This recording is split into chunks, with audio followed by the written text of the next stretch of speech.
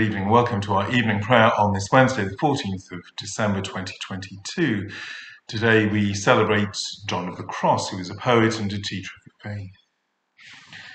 Born to an impoverished noble family near Avila in Spain in 1542, Juan de Gepes was brought up by his widowed mother and went to a charity school.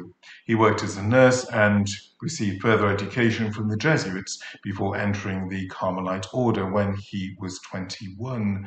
Having distinguished himself at Salamanca University, he was ordained in 1567 and met Teresa of Avila soon afterwards. Small of stature, he made a great impression on her, and she persuaded him to help with her reform of the Carmelite order. His labors brought him into conflict with the religious authorities, and he was even imprisoned for a period. Yet these experiences prompted some of his finest poetry and mystical writing. In particular, he described the dark night of the soul as it purified in its approach towards God. After 10 years as superior to different houses, he fell again out of favor and was banished to Andalusia in southern Spain, where he died after a severe illness on this day in 1591. So we begin our evening prayer. O God, make speed to save us. O Lord, make haste to help us. Reveal among us the light of your presence, that we may behold your power and glory. Blessed are you, sovereign God, creator of light and darkness. To you be glory and praise forever. As evening falls, you renew your promise to reveal among us the light of your presence. May your word be a lantern to our feet and a light upon our path, that we may behold your coming among us. Strengthen us in our stumbling weakness, and set our tongues free to sing your praise, now and forever. Blessed be God, Father, Son, and Holy Spirit. Blessed be God forever. And our hymn for this evening is Longing for Light. Longing for light, we wait in darkness. Longing for truth, we turn to you. Make us your own, your holy people, light for the world to see. Christ be our light, shine in our hearts, shine through the darkness.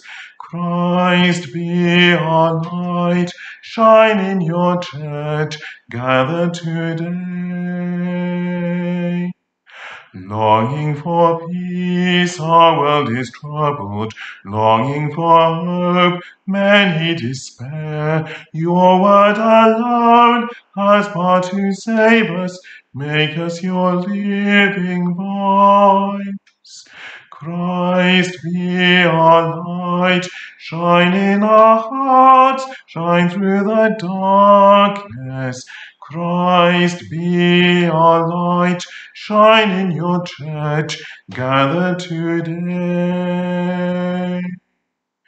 Longing for food, many are hungry. Longing for water, many still thirst. Make us your bread, broken for others, shed until all are fed. Christ be our light, shine in our hearts, shine through the darkness. Christ be our light, shine in your church, gathered today. Longing for shelter, many are homeless. Longing for warmth, many are cold. Make us your building, sheltering others, walls made of living stone. Christ be our light, shine in our hearts, shine through the darkness. Christ be our light, shine in your church, gathered today. Many the gifts, many the people, many the hearts that yearn to belong. Let us be servants to one another, making your kingdom come. Christ be our light, shine in our hearts, hearts shine through the darkness. Christ be our light, shine in your church, gathered today. That this evening may be holy, good, and peaceful, let us pray with one heart and mind. As our evening prayer rises before you, O God, so may your mercy come down upon us, to cleanse our hearts and set us free to sing your praise, now and forever. Amen. And our psalm for this evening, Psalm 25. To you, O Lord, I lift up my soul, O my God, in you I put my trust. Let me not be put to shame, let not my enemies triumph over me. Let none who look to you be put to shame, but let the treacherous be shamed and frustrated. Make me to know your paths, O Lord, and teach me your ways. Lead me in your truth and teach me, for you are the God of my salvation. For you I have hoped all the day long. Remember, Lord, your compassion and love, they are from everlasting. Remember not the sins of my youth or my transgressions, but think of me in your goodness, O Lord, according to your steadfast love. Gracious and upright in the Lord, therefore shall he teach sinners in his way. He will guide the humble in doing right and teach his way to the lowly. All the paths of the Lord are mercy and truth to those who keep his covenant and his testimonies. For your name's sake, O Lord, be merciful to my sin, for it is great. Who are those who fear the Lord? Them will he teach in the way that they should choose. Their soul shall dwell at ease, and their offspring shall inherit the land. The hidden purpose of the Lord is for them that fear him, and he will show them his covenant. My eyes are ever looking to the Lord, for he shall pluck my feet out of the net. Turn to me and be gracious to me, for I am alone and brought very low. The sorrows of my heart have increased. O bring me out of my distress. Look upon my adversity and misery, and forgive me all my sin. Look upon my enemies, for they are many. They bear a violent hatred against me. O keep my soul and deliver me. Let me not be put to shame, for I have put my trust in you. Let integrity and uprightness preserve me, for my hope has been in you. Deliver Israel, O God, out of all his troubles. Glory to the Father, and to the Son, and to the Holy Spirit, as it was in the beginning, is now, and shall be forever. Amen. Psalm 82.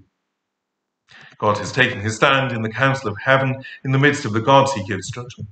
How long will you judge unjustly and show such favour to the wicked? You were to judge the weak and the orphan, defend the right of the humble and needy, rescue the weak and the poor, deliver them from the hand of the wicked.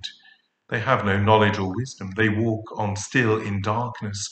All the foundations of the earth are shaken.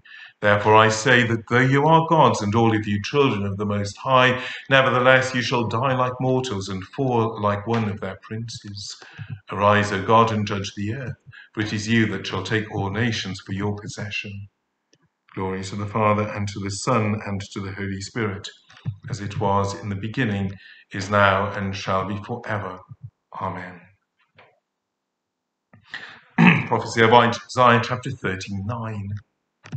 At that time, King Merodach-Baladan, son of Baladan of Babylon, sent envoys with letters and a present to King Hezekiah, for he had heard that he had been sick and had recovered. Hezekiah welcomed them and showed them all his treasure house, the silver, the gold, the spices, the precious oil, his whole armory, all that was found in his storehouses. There was nothing in his house or in all that his realm that Hezekiah did not show them. Then the prophet Isaiah came to King Hezekiah and said to him, "What did these men say? From where did they come?" Hezekiah answered, "They have come to me from a far country, from Babylon." He said, "What have they seen in your house?" Hezekiah answered, "They have seen all that is in my house. There is nothing in my storehouses that I did not show them." Then Isaiah said to Hezekiah, "Hear the word of the Lord of hosts. Days are coming when all that is in your house and that which your ancestors have stored up until this day shall be carried to Babylon. Nothing shall be left, says the Lord. Some of your own sons who were born to you shall be taken away. They shall be eunuchs in the palace of the kings of Babylon." Then Hezekiah said to Isaiah, "The word of the Lord that you have said is good." For he thought, "There will be peace and security in my days."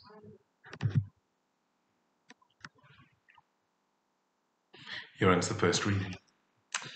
And the Song of the Spirit. Surely I am coming soon. Amen. Come, Lord Jesus. Behold, I am coming soon, says the Lord, and bringing my reward with me, to give to everyone according to their deeds. I am the Alpha and the Omega, the first and the last, the beginning and the end. Blessed are those who do God's commandments, that they may have the right to the tree of life, and may enter into the city through the gates. I, Jesus, have sent my angel to you with this testimony for all the churches. I am the root and the offspring of David. I am the bright morning star. Come, say the Spirit and the bride. Come, let each hearer reply. Come forward, ye who are thirsty. Let those who desire take the water of life as a gift. To the one who sits on the throne and to the Lamb be blessing and honour and glory and might, for ever and ever. Amen. Surely I am coming soon. Amen. Come, Lord Jesus. And Matthew's Gospel, chapter 17, beginning at verse 12. When they came to the crowd, a man came to Jesus, knelt before him and said, Lord, have mercy on my son, for he is epileptic and suffers terribly. He often falls into the fire and often into the water. And I brought him to your disciples, but they could not cure him. Jesus answered, You faithful and perverse generation, how much longer must I be with you? How much longer must I put up with you? Bring him here to me. And Jesus rebuked the demon, and it came out of him, and the boy was cured instantly. Then the disciples came to Jesus privately and said, Why could we not cast it out? He said to them, Because of your little faith.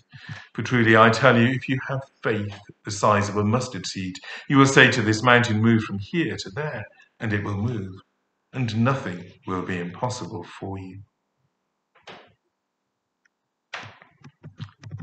Here ends the second reading. And our responsory. My soul is waiting for you, O Lord, and your word is my hope. My soul is waiting for you, O Lord, in your word is my hope. For there is forgiveness with you, so that you shall be feared. In your word is my hope. Glory to the Father, and to the Son, and to the Holy Spirit. My soul is waiting for you, O Lord, in your word is my hope. Those who keep and teach the commandments will be considered great in heaven. My soul proclaims the greatness of the Lord. My spirit rejoices in God my Saviour. He has looked with favour on his lowly servant. From this day all generations will call me blessed. The Almighty has done great things for me, and holy is his name. He has mercy on those who fear him from generation to generation. He has shown strength with his arm, and has scattered the proud in their conceit, casting down the mighty from their thrones and lifting up the lowly. He has filled the hungry with good things and sent the rich away empty. He has come to the aid of his servant Israel, to remember his promise of mercy, promise made to our ancestors, to Abraham and his children forever. Glory to the Father, and to the Son, and to the Holy Spirit, as it was in the beginning, is now, and shall be forever. Amen. Those who keep and teach the commandments will be considered great in the kingdom of heaven. And so our prayers of intercession. In the Anglican cycle of prayer, we pray for the Diocese of Ohio in the Episcopal Church of the United States for its Bishop Mark Hollingsworth. Continue to pray for the Cadawine mission area for St. Binos in Betws Cadawine, for the Reverend Jeanette Wilkes and the church wardens Ruth Hockley and Gillian Humphreys. We pray for the church's ministry to children and young people and families, that they may know the true meaning and joy of the Christmas message. We continue to pray for the world around us, praying especially for peace in Ukraine and in Eastern Europe. Continue to pray for those who in our own country suffer because of the cost of living crisis. We pray for those who are sick, amongst them Louise, Gordon, Joshua, Roy, Barbara, Derek, Jess, Sean and Wendy, and we remember the faithful departed, among them Sharon and David. Watchful at all times, let us pray for strength to stand before our Maker and Redeemer. That God may bring in his judgment with justice and mercy, let us pray to the Lord. Lord, have mercy. That God may establish among the nations his sceptre of righteousness, let us pray to the Lord. Lord, have mercy. That we may seek Christ in the Scriptures and recognize him in the breaking of the bread, let us pray to the Lord. Lord, have mercy. That God may bind up the broken-hearted, restore the sick, and raise up all who have fallen. Let us pray to the Lord. Lord, have mercy. That the light of God's coming may dawn on those who live in darkness and the shadow of death. Let us pray to the Lord. Lord, have mercy. That with all the saints in light we may shine forth as lights for the world. Let us pray to the Lord. Lord, have mercy. Let us command the world which Christ will judge to the mercy and protection of God.